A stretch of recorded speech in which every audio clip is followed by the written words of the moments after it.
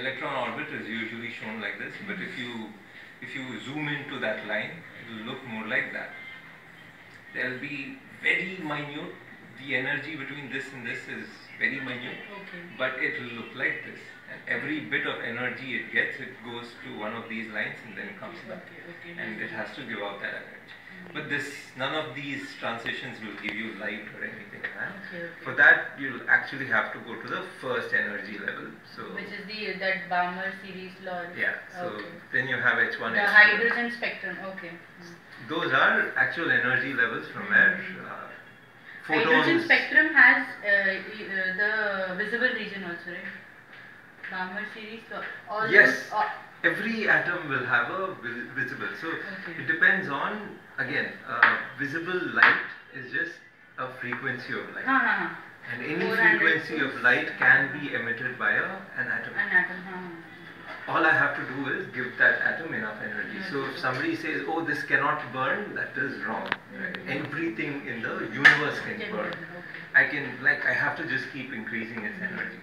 So yes, hydrogen will burn at some point, but it needs lots of energy. But around here it will start giving out IR, second, third level it will go up to radio waves maybe, right? So at every level some photons will come out.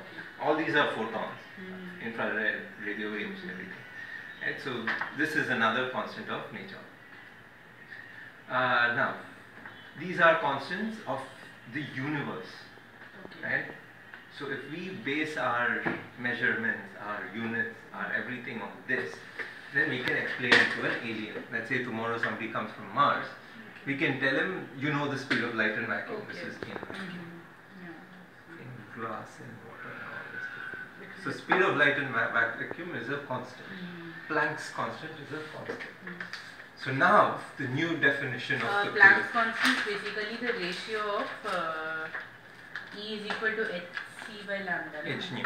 H nu, or hc by lambda. It basically connects energy to frequency of a photon.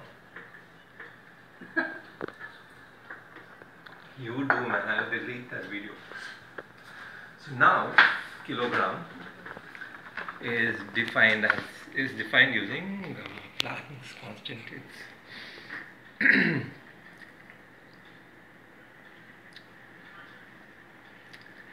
I forgot the formula already. Which one? Anyway, there's a formula to define